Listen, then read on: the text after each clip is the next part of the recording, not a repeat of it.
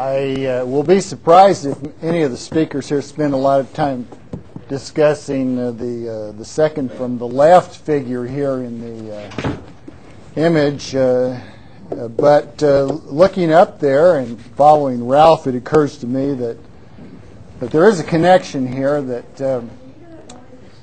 Perón purported to represent the class called the descamisados, the shirtless ones. I'm sure Chad would let him know if it wasn't. And I'm here to represent the desschlarbamisados.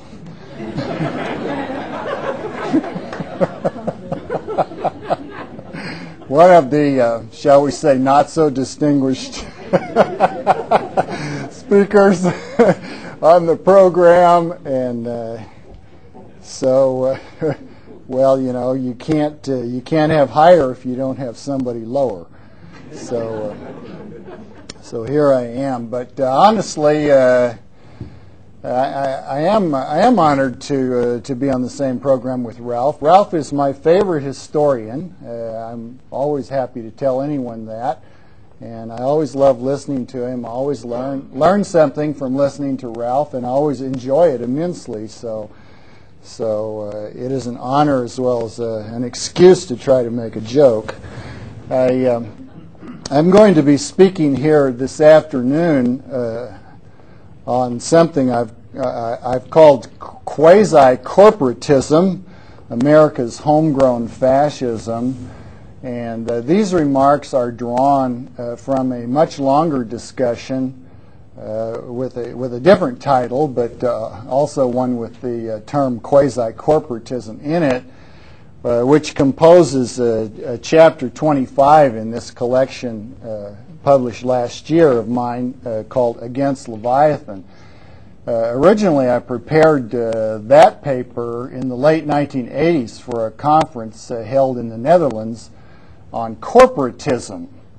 And so I'm not going to be talking so much about fascism, although I'll keep referring to it because corporatism is, as it were, the economic aspect of fascism. Most people now think of fascism as involving goose-stepping troops and death camps and dictators in funny hats, things like that. But corporatism, the economic program of fascism, actually had a much longer life than the death camps and the dictators in funny hats, at least in Europe.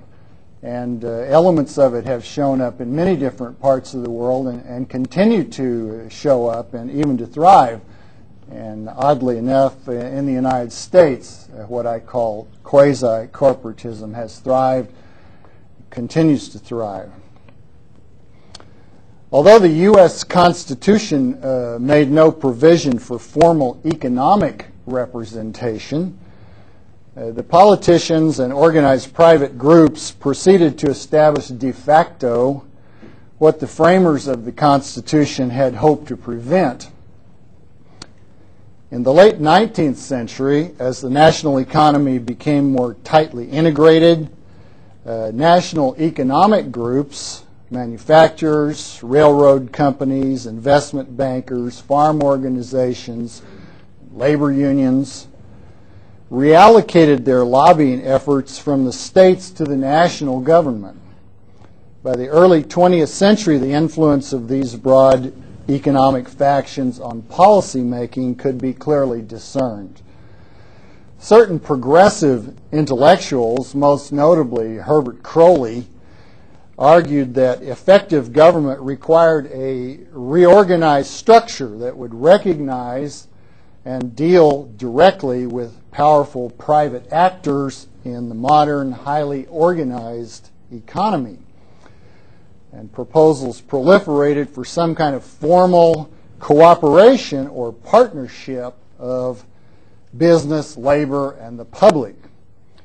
Parenthetically, I note that in practice, all such proposals for tripartism actually mean formal partnerships of certain big businesses labor unions and government appointees who purport to represent the public. During the past century, such proposals have never ceased. In 1988, for example, just before I was on my way to the Netherlands to give my speech over there, I noticed the New York Times had surveyed the leaders of several major economic organizations to ascertain what economic policies they thought the next president should adopt. The president of the Steelworkers Union, Lynn Williams, expressed a long-standing proposal when he responded that the next president should, quote, take the lead in setting up tripartite institutions for each economic sector, like steel, to bring together government, industry, and labor, end quote. And if you think back over it, I'm sure you've all run across countless instances in which people called for some formal effort to organize government, industry, and labor. In Western Europe, where similar economic development has occurred, the political response has often taken the form of various corporatist arrangements. These provide, sometimes by constitutional authority, sometimes by law, sometimes by informal deals, for the extra-parliamentary representation of functional economic interests in policymaking. Corporatism faces the problem of factions directly. In effect, it resolves the problem of the people versus the interests by forthrightly declaring that the interests, when properly organized and channeled, are the people. Americans have never been willing to make such a declaration. To do so would too blatantly belie the nation's political mythology. But without ever facing up to what has actually been done, they have come closer to the European practice than they care to admit. If the Europeans have developed first corporatism and then neo-corporatism, the Americans have developed quasi-corporatism.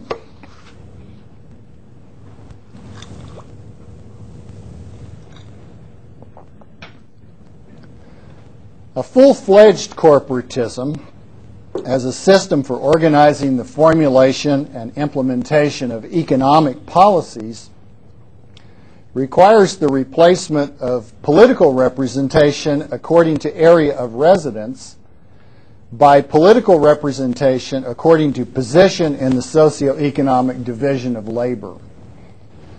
The citizen of a corporate state has a political identity not as a resident of a particular geographical district, but as a member of a certain occupation, profession, or other economic community. He will probably be distinguished according to whether he is an employer, an employee, or self-employed. One who looks for information about corporatism is frequently referred to fascism. In the International Encyclopedia of the Social Sciences, for example, the entry for corporatism reads simply, "See fascism." And by the way, that article in the Encyclopedia of the Social Sciences on fascism was written by the same Italian Einaudi that Ralph Raico referred to a while ago. Indeed, the corporatist ideal achieved its fullest historical expression in Italy under Mussolini's regime. There, workers and employers were organized into syndicates based on local trades and occupations. Local syndicates joined in national federations, which were grouped into worker and employer confederations for broad economic sectors such as industry, agriculture, commerce, banking, and insurance. In 1934, the government made peak associations part of the apparatus of state, with one corporation for each of 22 economic sectors. The corporations received authority to regulate economic activities, to fix the prices of goods and services, and to mediate labor disputes. In practice, the Italian corporate state operated not as a grand compromise among economic interest groups, but as a collection of sectoral economic authorities organized and dominated by the government in the service of the dictatorship's aims. Neither capitalists nor laborers enjoyed autonomy or private rights defensible against the fascist regime. Other fascist regimes in Europe and Latin America operated similarly. Again, Ralph Rako mentioned for the German case, it was not so much grand cartelization run by big businessmen as it was a fraud of that, in which government officials actually dictated ultimately what everybody could and could not do, and often stipulated precisely what they must do. In light of this experience, one might judge fascist corporatism to have been something of a fraud. The appearance of rationalized popular participation in government failed to mask the dictatorial character of the system. Not surprisingly, after World War II, fascism became a dirty word, and full-fledged corporatism a discredited program. Nevertheless, arrangements bearing some similarity to fascism's corporate state developed in the democratic countries of Western Europe, most notably in Scandinavia, Austria, and the Netherlands, but also to some extent in other countries. No one describes these arrangements as fascist. Most commonly, they are called neo-corporatist. Neo-corporatism, also known as liberal, social, or societal corporatism, sometimes as tripartism, shares with fascist corporatism the preference for representation according to membership in functional economic groups rather than according to geographic location. It disavows, at least rhetorically, fascism's totalitarian aspects and its suppression of individual civil and political rights. Neo-corporatists support the organization of economic interest groups and their participation as prime movers in the formulation, negotiation, adoption, and administration of economic policies backed by the full power of the government.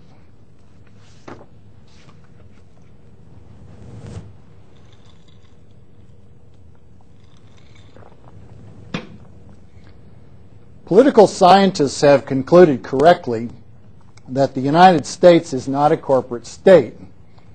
Certainly not a corporate state comparable to modern Sweden or Austria. American interest groups have been too partial in their membership. Normally, the government power they hope to seize has itself been fragmented, divided at each level among executive, legislative, and judicial branches, and dispersed among the national, state, and local levels in a federalist constitutional system. Residual allegiance to liberal ideology and its political norms and practices, including limited government and territorial representation in the legislature, also impeded the development of corporatism in this country. The American economy is vast and complex. To bring it within the effective control of a few hierarchical, non-competitive peak associations, as the fascists tried or pretended to do in interwar Italy, is almost unthinkable here. The closest peacetime experiment under the National Industrial Recovery Act during 1933 to 35 did not work and was collapsing of its own weight when the Supreme Court put an end to it. Nevertheless, during the past century, American history has brought forth a multitude of little corporatisms, arrangements within subsectors, industries, and other partial jurisdictions. They have drawn on both national and state governmental powers. They operate effectively in the defense sector, in many areas of agriculture, in many professional services such as medicine, dentistry, and hospital care, and in a variety of other areas such as fishery management and urban redevelopment.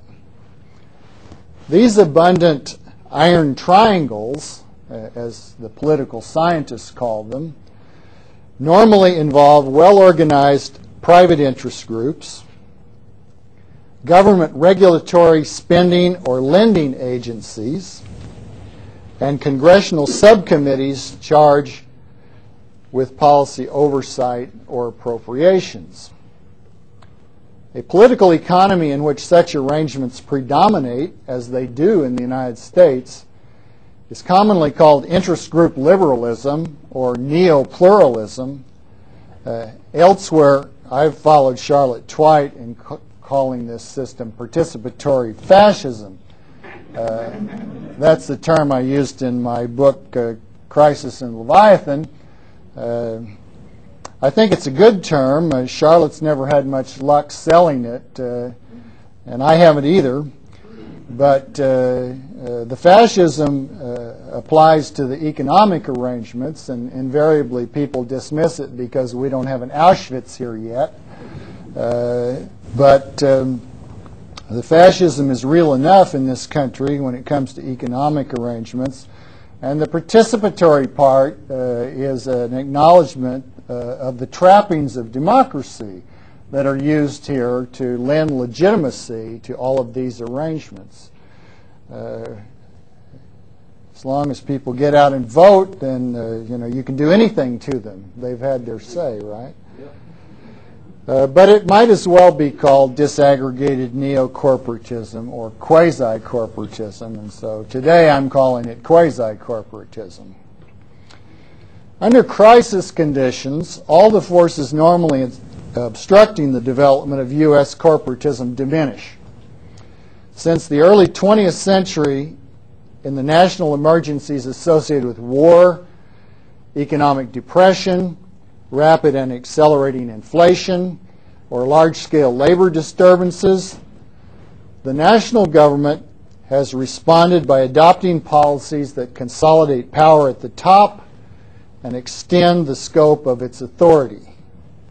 With power more concentrated and more actively employed, the incentive is greater for latent private interest groups to organize, increase their membership, suppress their internal disputes, and demand a voice in policy making.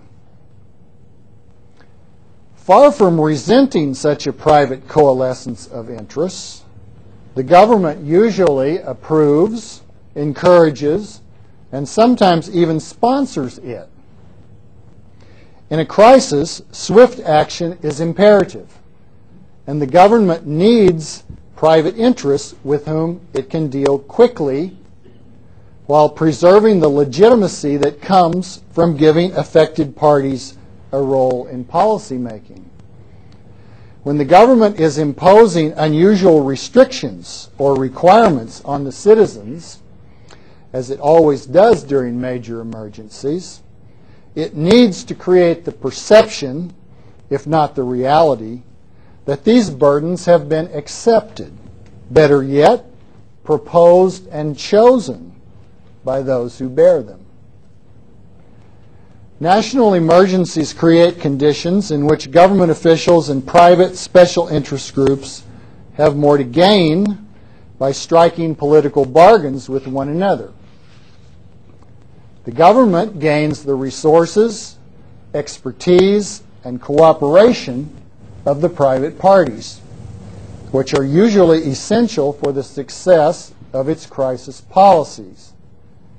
Private special interest groups gain the application of government authority to enforce compliance with their cartel rules, which is essential to preclude the free riding that normally jeopardizes the success of every arrangement for the provision of collective goods to special interest groups. And I might add, of course, there's often a great deal of money to be made in the process. Crisis promotes extended politicization of economic life, which in turn encourages additional political organization and bargaining. In U.S. history, quasi-corporatism has risen and fallen over the course of national emergencies, but each episode has left legacies. Accretions of corporatism embedded in the party elitist, part pluralist structure of American government. By now, these accretions, taking the form of disaggregated neo-corporatist arrangements scattered throughout the economy, add up to a significant part of the political economy.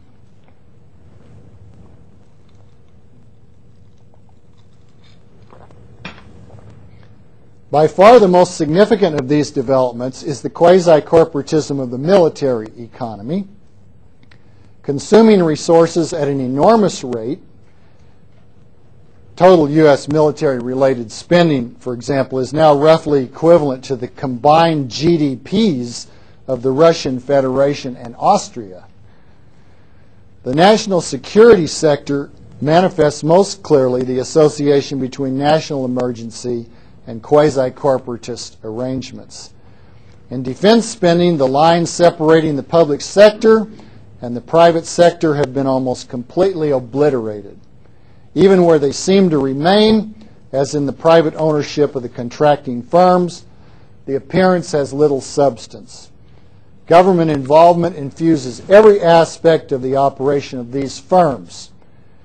Working from the other direction, the firms have employed a variety of devices, from advisory committees to extensive rotation of executive personnel, to penetrate the decision-making agencies of the Pentagon. No one has a stronger voice in setting the defense production agenda, and sometimes the strategic commitments as well, and in directing the R&D that presages future weapons and battlefield scenarios.